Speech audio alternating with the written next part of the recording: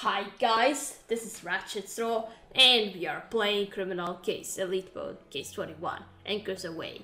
Let's launch after to it. Jack came to us drunk. Yes, yes, yes. I only had a couple of drinks. Okay, maybe half of the dozen. But it was to celebrate our escape from that horrible altered present. But I was talking to a guy at the tavern, and I learned some stuff about your victims as where the place he was before he got killed. Apparently the governor had a party at his plantation house last night. The victim and his crewmates were there. Interesting. If the victim was at the party, it's possible the killer was too. Katria, we gotta check out the governor's house. Let's go. Okay. Your Excellency, we're investigating the murder of privateers. I cannot speak with you now. There is a problem of the utmost importance afoot. My collection of rare exotic butterflies has escaped. Really? Years of hunting and collecting, gone in a flicker of colorful wings. I could do nothing else, I couldn't speak with you until they are safely returned to their confinement. Well, I suppose we can help you with that. Come on, Katrina, let's take a look around for those butterflies. And if you see something of interest to our case, don't hesitate to pick it up. Of course.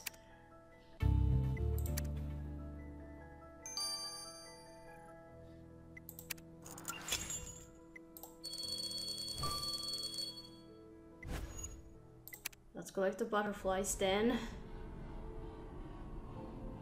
And find something of the interest of the murder.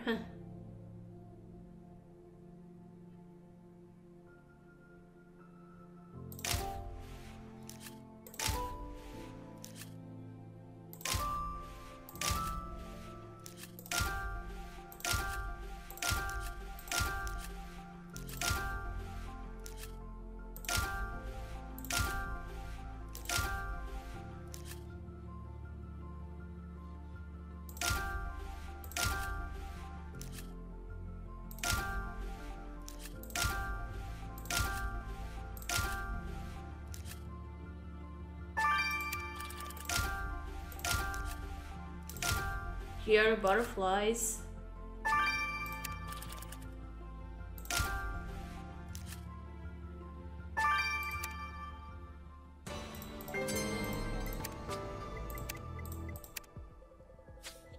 Katria, that food tray is covered with beautiful butterflies. They must be attracted to the leftover sweets from last night's party. Those have to be the escaped exotic butterflies from the governor's collection. We have to collect them very carefully before they finish the crumbs and fly away. Oh, and this is a dance card. Women used to carry these at parties as a cue list of men to dance with during the party. Imagine living in an era where this is a thing. Between Kai and Tio, my dance card's already full. The names inside are faded. Let's check out to see who else was at this party with the victim. And this letter book is interesting, Katarina. The cover says HMS, but the rest of it is worn away. Let's take a closer look. Okay.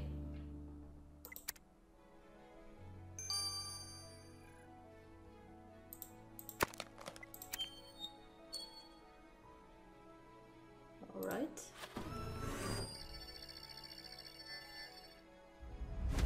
Ah, it is for Highmore. We were expecting that.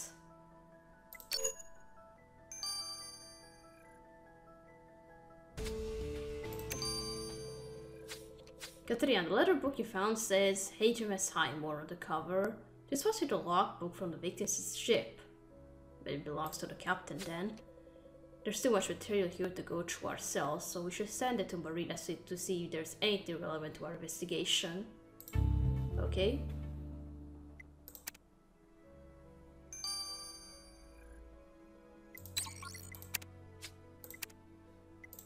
Alright, now the faded names.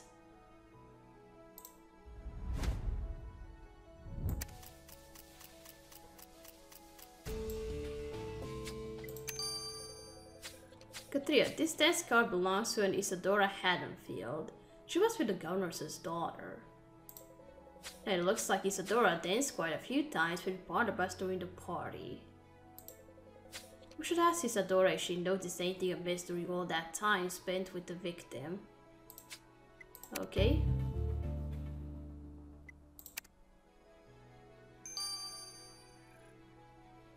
Alright, now let's collect the butterflies.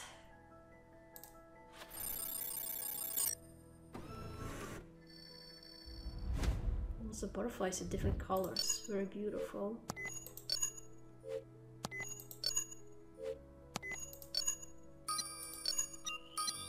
Oh! That was a guess, that last one. Fantastic, Katrina. You captured the governor's butterflies. Let's get him back to him and hopefully he'll be prepared to speak with us about the murder. Okay.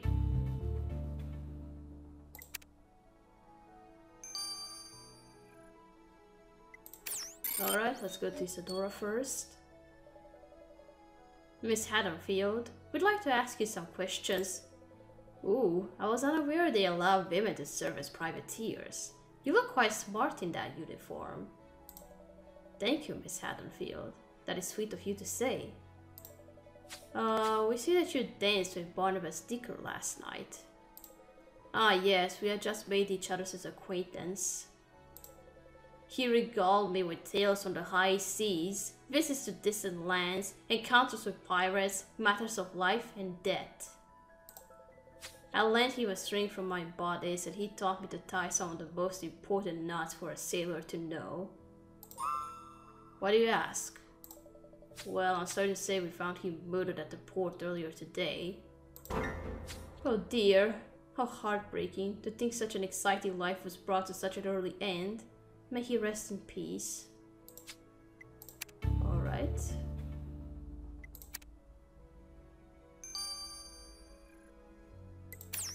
Alright, let's go to the governor now. Oh, thank you, privateers, for recapturing my butterflies. How can I repay you? Please, tell us what you know about Officer Barnabas Dicker of the HMS Highmore. We understand he was here at your party last night. Ah, yes, that nincompoop. He drank most of the champagne we had shipped in from France for the occasion and made quite a fool of himself by the end of the night. We found Officer Dicker earlier today with his throat slashed open. Oh goodness, I must say I'm grateful that did not occur here in my home. What an awful mess that must have been. I suppose the HMS Highmore will be searching for a replacement gunner. I do hope for their sake they find one who is less of a Zeus. I'm afraid that is all I know. That is all I know about this matter. I thank you again for returning my butterflies. Please excuse me, I must return them to their terraria. Okay. What is there to know in ship logbook? Marina, did you find anything useful in the HMS Highmore's logbook?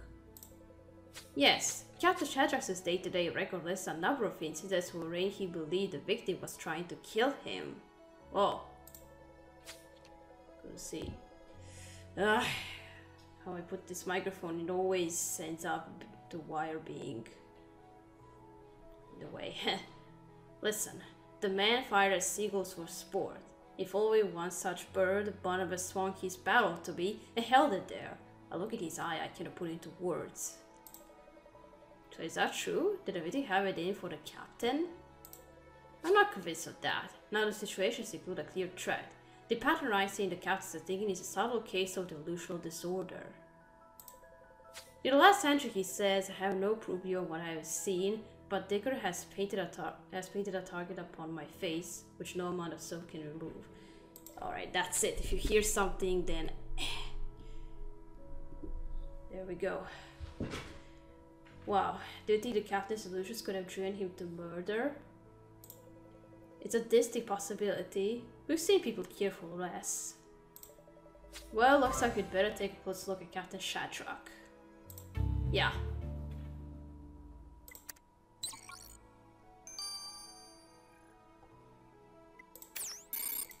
Alright, Captain. Something isn't right with you. Captain, we found your logbook. Why didn't you mention you're suspicious about Officer Dicker before? You would have believed it to be his murderer. Well, the fact that you kept it a secret makes you even more suspicious. What would I give for killing him after arriving at port? Best to tie a barrel to his ankle with a bowline knot and push him into the open sea. I did think about it, I admit. That reason wanted to replace me as a captain of the High War, I know it. His eyes fired daggers every time they met mine. I took to eating my salt pork in my private quarters, for fear he would poison it. But I assure you, privateers, I did not murder a member of my crew. I want as badly as you do to put the question of Officer Dixon's murder to rest. Captain, we hope your fears about Dicker did not push you to extremes. And speaking of the ship, Katarina, I believe this warrants another look around. Alright.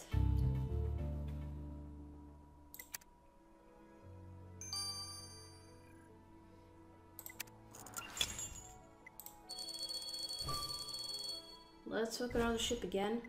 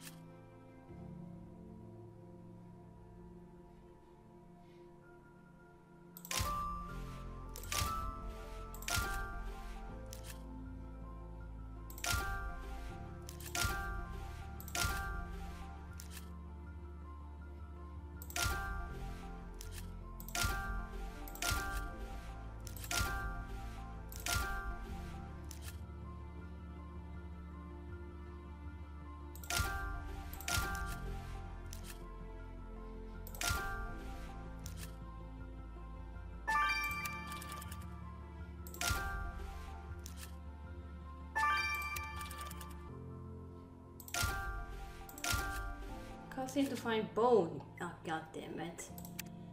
Keep going. Look for a single item. Oh, there! Right in the corner. I hate when they are there.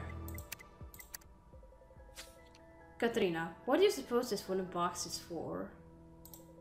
You're right, it says Felix Humphrey on it, so it belongs to the ship's surgeon. I agree, let's get it open and see if there's anything helpful inside. And if the murder happened here on the ship, as we suspect, Katarina, this crate is a perfect place to hide evidence. Let's dig in.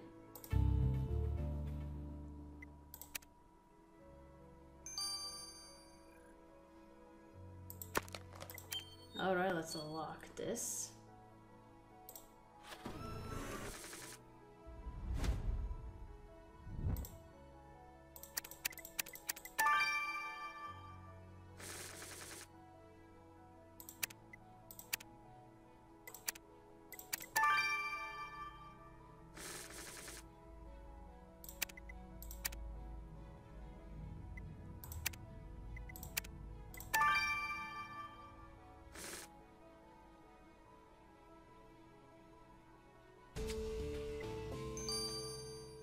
Alright, his equipment.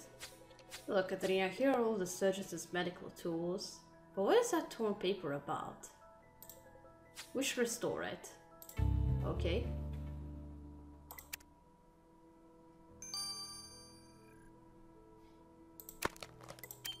Alright, now let's switch to the box.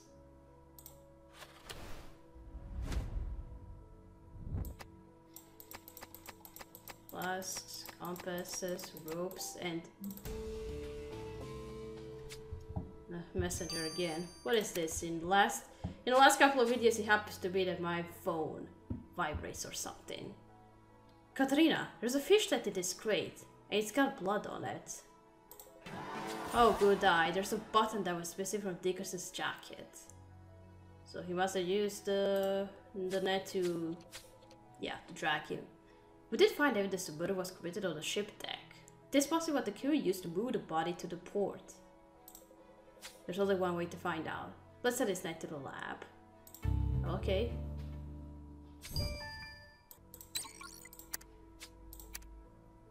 Let's restore the torn paper now.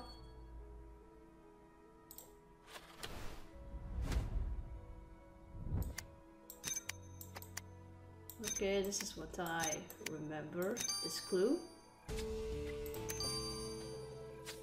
Kateria, the paper you found in the suggested box is a deaf acknowledgement form. Sounds like some kind of IOU. It says, I, Felix Humphrey, admit in the face of defeat that I owe a debt of £50 to my victor in whist. 1 Barnabas sticker. Whoa, Katarina. I just did a conversion and apparently £50 in 1790 was equivalent to $15,000 in 2029. That's a lot of money. Oof. You're right, Felix didn't sign it, and it was torn to pieces.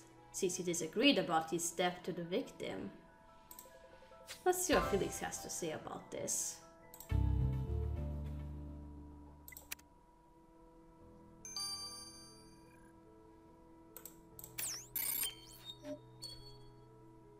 What do you gotta say about this?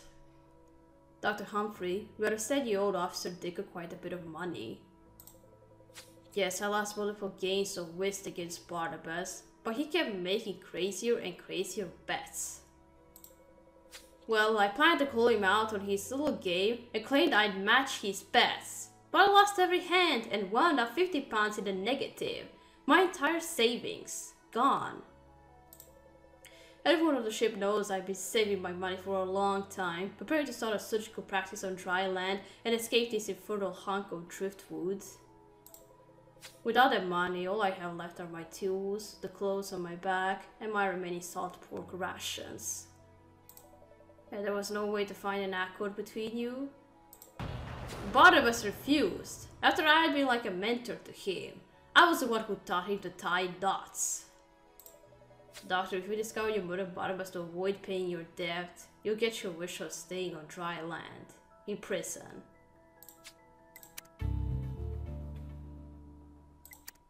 What can we get from this fishnet? Theo, is Katrina's hunch correct? Did the killer use a fishnet to drag Dicker from the crime scene to the port? Yes, on top of his button, which you already spotted, the button on the left was also the victim's. So there was a lot of the victim tangled up in that clue, but did the killer leave anything behind? Well, in 2 places where the killer must have held the net, I found traces of Cochlearia. Cochlearia was also known as scurvy grass and was commonly used to treat cases of scurvy on the high seas. Scurvy is a disease caused by a deficiency of vitamin C, which Cochlearia can cure. So finding it here, Katia tells you that your killer has scurvy. Well, when we catch the killer, they'll get plenty of vitamin C, but the C stands for cell. Heh, good one. There have been some interesting developments in the mystery of this murdered mariner, Katerina. We gathered some polarizing opinions of him. The governor said he was a champagne-guzzling Zeus, but the governor's daughter seemed charmed by him. And here on his ship, the victim was firm about taking Felix's life savings after their whist game, while Captain Ellis was sure the victim was actively trying to kill him. We'll need some more time to gather clues before we... Anchors away! Whoa! Privateers, unless you long to see the West Indies, I suggest you disembark immediately. Whoa! You're not going anywhere. Katrina, this ship is leaving the port. Whoa, you're not going anywhere. This ship is a crime scene. He was killed right here. Dear. Alright, we can start here. We're gonna continue playing in chapter 3. So, thank you for watching. Dr. Lee, like to the video, and I'll see you again. Goodbye!